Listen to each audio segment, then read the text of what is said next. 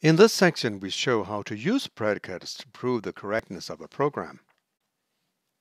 We need to assign predicates to each node in the program graph. This gives rise to the notion of a predicate assignment. It maps each node to a predicate. Let us reconsider our factorial program. And a predicate assignment. The predicate at the initial node is the one we already discussed, and so is a predicate at the final node. At Q1, we say that x is between 0 and n, and that y times factorial of x equals factorial of n. At Q2, we say that x is between 1 and n, and that y times x times factorial of x minus 1 is factorial of n.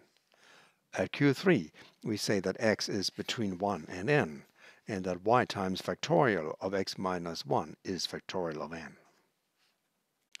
When is such a predicate assignment correct? For this, we need to inspect each edge in the program graph.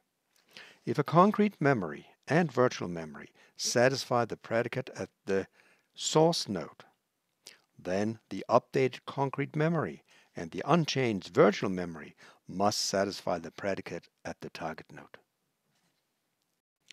When we have a correct predicate assignment, we can be sure that whenever we have a complete execution sequence of the program and the original concrete memory together with the virtual memory satisfies a predicate at the initial node, then the final concrete memory together with the virtual memory satisfies a predicate at the final node.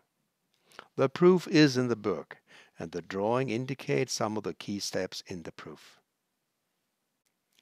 Now you should take the time to check that the predicate assignment for factorial is indeed correct. Having done this, you should read the section in the book doing the try-it outs on the way.